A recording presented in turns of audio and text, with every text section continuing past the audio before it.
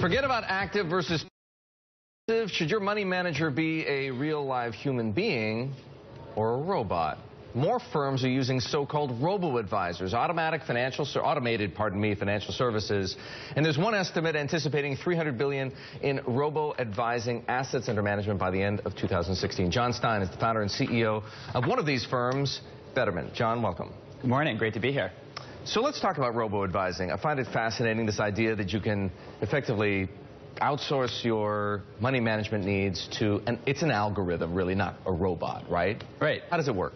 Well, this is kind of realizing the dream that many of us have had for a long time, which is just to have our money managed for us in an automated way, optimized, even better than we could do it if we did it ourselves. Sometimes people think of it as robo-advice versus human advice, but that's not really the right comparison to make. Most Americans have no advice, and it's really robo-advice versus nothing. Most people are getting no advice today.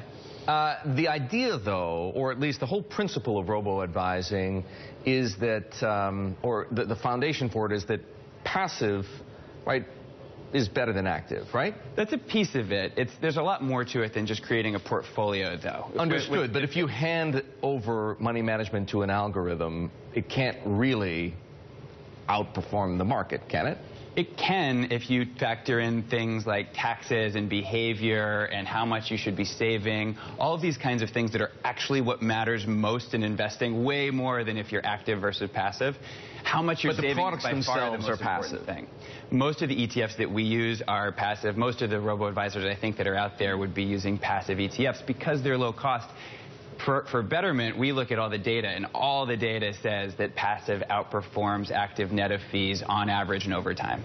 Now, why then turn to a robo-advisor instead of, say, just putting, 60% of your money in an index fund from Vanguard or, an index ETF from, say, BlackRock, and then find another a fixed income ETF and putting 40% of your money in there?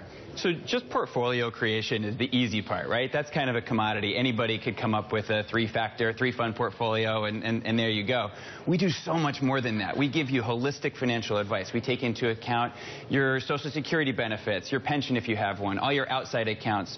We tell you how much to save in your Roth IRA versus your traditional IRA, how much to put into your taxable accounts and your 401k. All of it is then automated. We have things that automatically look at your bank account and tell you if there's an excess in there, it'll sweep it automatically into your investing, all in one package. How much money do you have under management right now?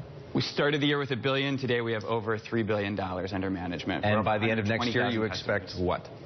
Boy, that's let's say 3 times what we have now. All right, Jon, we thank you very much. Jon Stein is the CEO of Betterment, a robo-advising firm. We'll be back here on